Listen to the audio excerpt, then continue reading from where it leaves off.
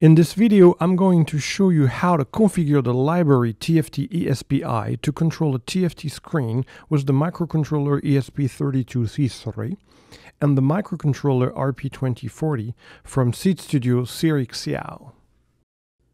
The TFT screen used the chip ILI9341 as the driver.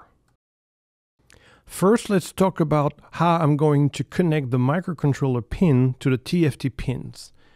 We are using the SPI protocol, and this is how I'm going to configure the pins.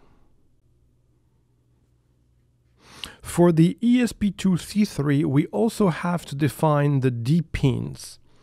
And for example, the pin D10 is 10, the pin D9 is 9, the pin D8 is 8, but the pin D7 is 20, the pin D6 is 21, etc., etc. For chip select, I'm going to use pin D6. For reset, I'm going to use pin D5. For data control, I'm going to use pin D4. For the clock, I'm going to use pin D8. For MISO, I'm going to use pin D9. And for MOSI, I'm going to use pin D10. In this picture, you can see my wiring. I connected the pin for the TFT, and I also connected the pins to access the SD card part of the TFT.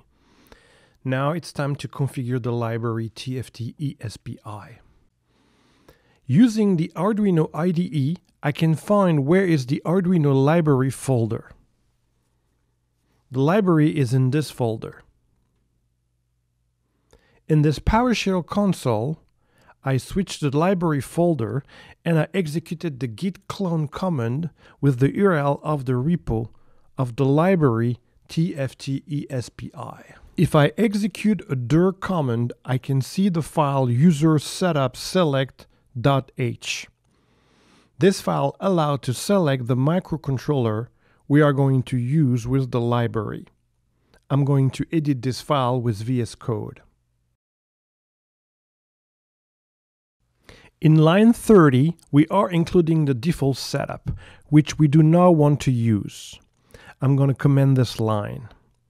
I'm going to search for the configuration for the ESP32-C3 with driver ILI9341. I'm going to uncomment this line because I want to use the ESP32-C3 with TFT driver ILI9341. I'm going to copy the file path in the clipboard and save my changes. And now I'm going to edit this file. In this file, this is the part I changed. First, I defined the pins D0 to D10.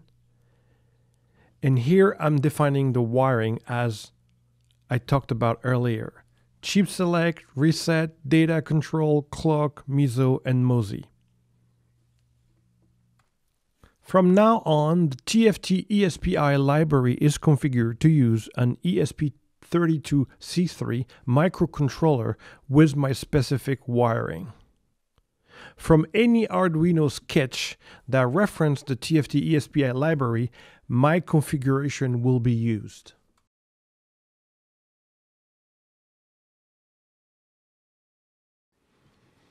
Here I am including the header file. Then we create the TFT object.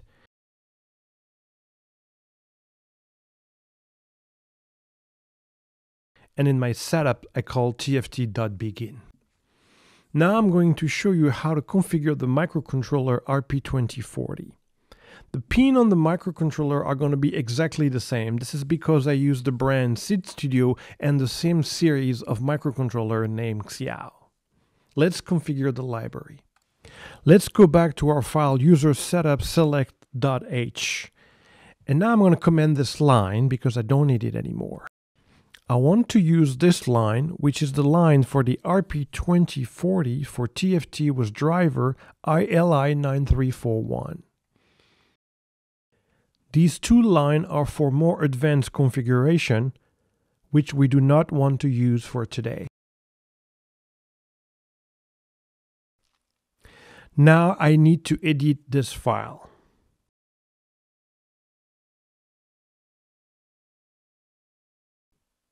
In this file, For the RP2040, I do not need to define the D pin. They are already defined.